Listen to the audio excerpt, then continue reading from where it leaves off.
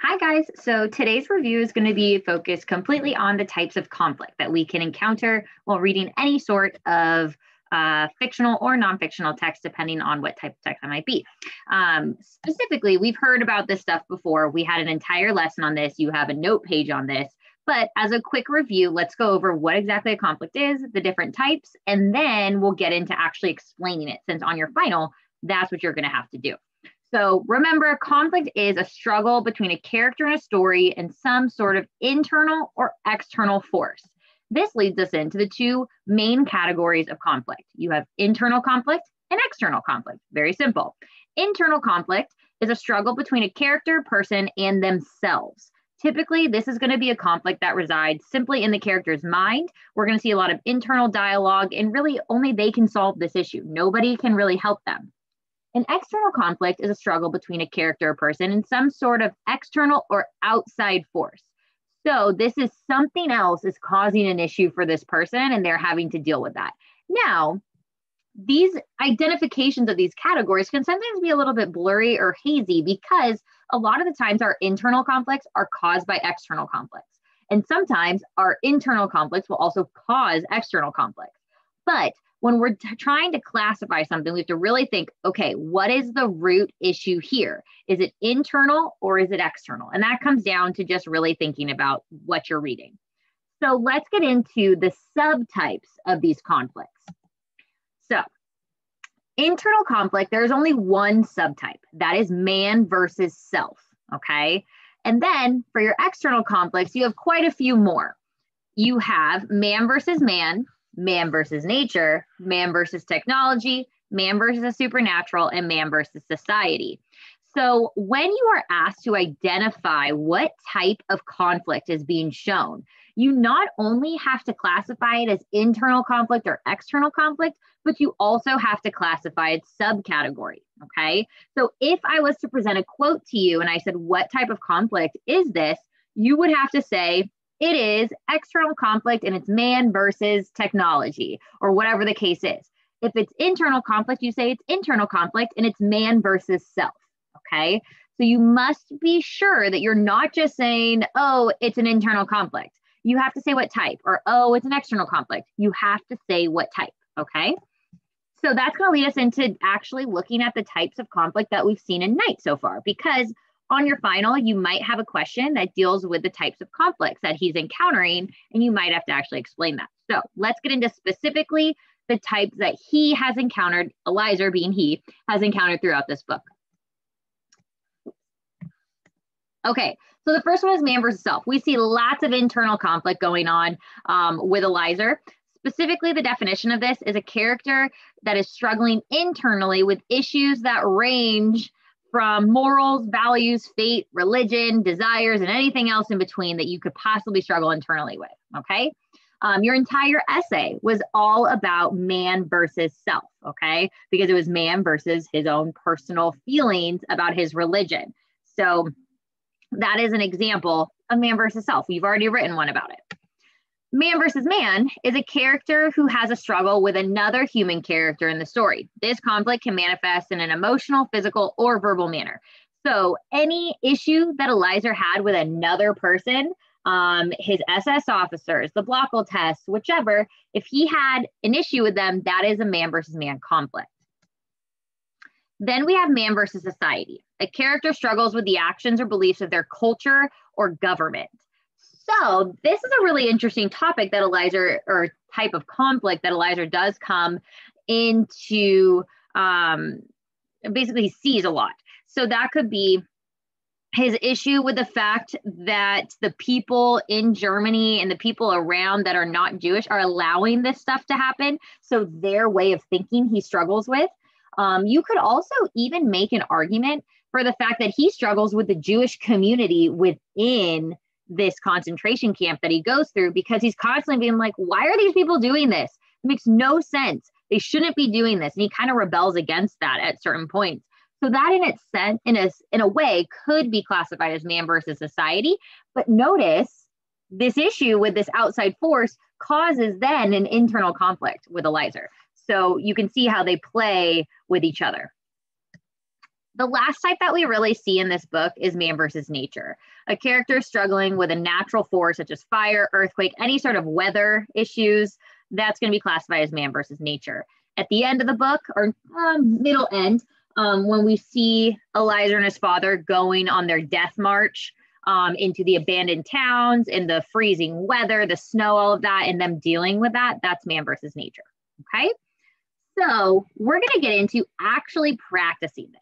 Okay, so we're going to ask everybody, you're all going to turn with me. I'm going to kind of model this thought process for you guys, kind of like we've done in the previous review sessions. And we're going to work through this. See, how would we go about analyzing something for conflict? So say you were asked to analyze the situation on page 92 of Knight for conflict. Okay, so everyone needs to flip to page 92. So on page 92, I'm going to read basically what takes place on this, okay? And then we're going to figure out how to go about doing this. So I'm going to read the page to you guys. There was a shouting outside in the courtyard. Night had fallen and the SS were ordering us to form ranks. We started to march once more. The dead remained in the yard under the snow without even a marker, like fallen guards. No one recited Kaddish over them. Sons abandoned the remains of their fathers without a tear. On the road, it snowed and snowed. It snowed endlessly. We were marching more slowly. Even the guards seemed tired. My wounded foot no longer hurt, probably frozen. I felt I had lost that foot. It had become detached from me like a wheel fallen off a car. Never mind. I had to accept the fact. I would have to live with only one leg. The important thing was not to dwell on it, especially now. Leave those thoughts for later. Our column had lost all appearance of discipline. Everyone walked as he wished, as he could. No more gunshots. Our guards surely were tired, but death hardly needed their help. The cold was conscientiously doing its work. At every step, somebody fell down and ceased to suffer. From time to time, SS officers on motorcycles drove the length of the column to shake off the growing apathy. Hold on, we're almost there. Courage, just a few more hours. We're arriving in Gleiwitz. These words of encouragement, even coming as they did from the mouths of our assassins, were of great help. Nobody wanted to give up now, just before the end, so close to our destination. Our eyes searched the horizon for the barbed wire of Gleiwitz. Our only wish was to arrive there quickly. By now it was night. It had stopped snowing. We marched a few more hours before we arrived. We saw the camp only when we stood right in front of its gates. Okay, so that is page 92. So now that I've read it, now I figure out how would I go about actually analyzing it for conflict. So first step, you need to identify the type of conflict being shown on this page. So is the conflict internal or external, and what type of internal or external conflict is it? So if I was to answer these questions, I would probably look back over it and be like, okay, what really is going on here? In my mind, I don't see much internal issues going on within this, other than the fact you could make an argument for certain pieces of it, him having to kind of mentally keep himself going. But when I think of the root of that, what is causing that internal struggle there? And that comes down to the external force of something. So in my mind, this is an external conflict, okay? He's having to push past something else outside of him to keep going. Now we have to think, step two, what exactly is that? How does it fit into that type of conflict?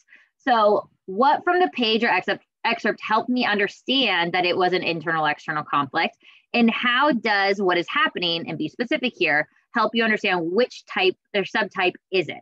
So that requires me to think, now that I've identified that it is an external conflict, what is the subtype? Because I'm going to need to understand that in order to answer these questions. So what is he really conflicted with here? What's causing this issue for him? And when you read through it, the issue is not the other people. The issue is not his society, because they're actually kind of being nice to them at this point.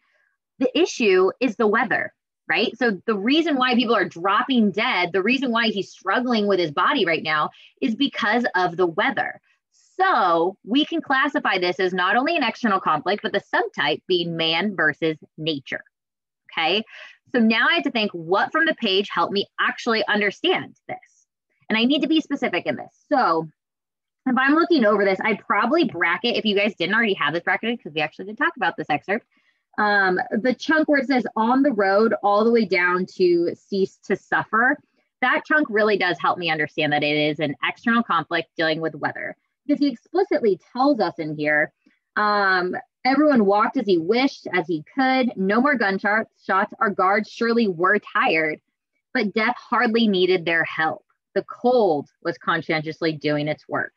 So basically telling us the cold is what's causing this issue for them, okay? Now, we're gonna actually kind of write something together, okay? So you're gonna see my process, step 3, which is actually explaining it. I'm gonna get out of this bigger screen and I'm gonna actually type right into here. So say I had to analyze what the heck's going on page 92 and how does it classify as one of these types of conflict. I'm gonna start off by saying, and if this was a paragraph, I'm not gonna write a full paragraph, but if I was just briefly explaining it, say maybe this is a short answer response, you don't know. I would say something like the situation on page 92 of Night, and remember book titles always go in italics, of Night can be classified as an external conflict, specifically man versus nature. And then I'm going to get into actually explaining that, right? So like what's going on this page. This could technically be like a claim if I was writing a full paragraph. So then I'll go into like on this page, the reader can see that Eliezer is clearly having trouble continuing on his journey to Gleiwitz because of the harsh weather. Oops. Some spelling errors. Did I spell Gleiwitz right? G-L-E-I-W-I. Yeah, okay, cool. Because of the harsh weather. I won't say on this page again, sorry I said that.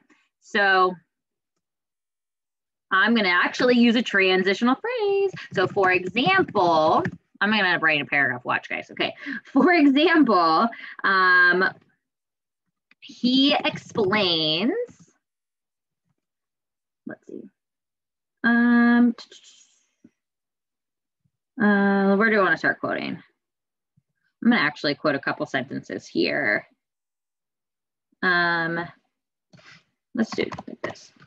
Death hardly, and I see I started in the middle of a sentence here, so I put the 3 dots right here. Death hardly needed their help.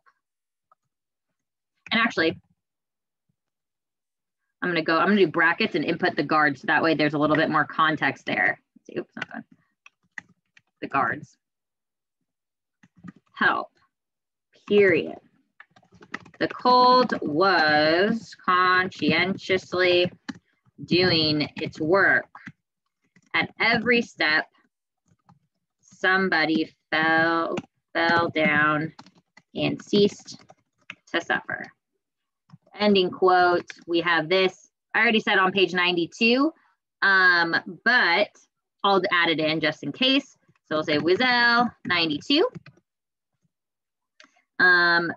And, oh, hold on guys. I think something just popped on my TV. Let me mute this real quick. Sorry guys.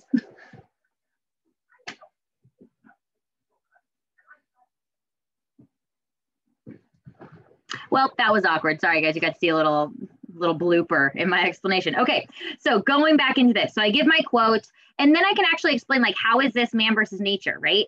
So we could then go into explaining in this moment, Eliezer clearly explains the main issue for these people right now, is the harsh weather conditions,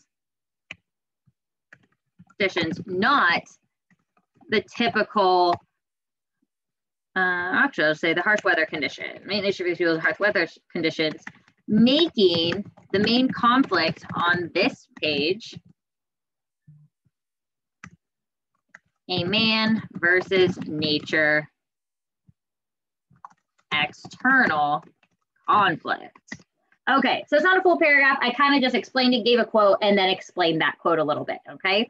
Now, this is basically what we're expecting you to do when we ask you, and I'll make this a little bit bigger for you guys too, put it on full screen. When we're asking you to analyze something for conflict, a lot of the times when we presented these questions for you, and when I say we, I'm saying myself and Mrs. Carter, a lot of the times the answers that we would get would be like, You'd give a quote and you say it's an external conflict. Okay, well, that was part of the question. I asked you to identify an external conflict. So just giving me a quote is not really helping. You need to actually explain what type of conflict it is and how it fits that category, okay? So if on your final you come across something like this question, we are expecting something along these lines, even if it's just the first two sentences here, okay? You might not always have to provide a quote. You might not have to actually analyze the quote, but this is what we're looking for, okay? Explain not only by identifying the type of conflict, but actually, how does it fit that category, okay? So you guys are actually going to be practicing this today, and you will see what that is on the lesson plan for today. So hopefully this helped refresh your memory on some of this stuff, and hopefully it'll help you in terms of the final. See you guys.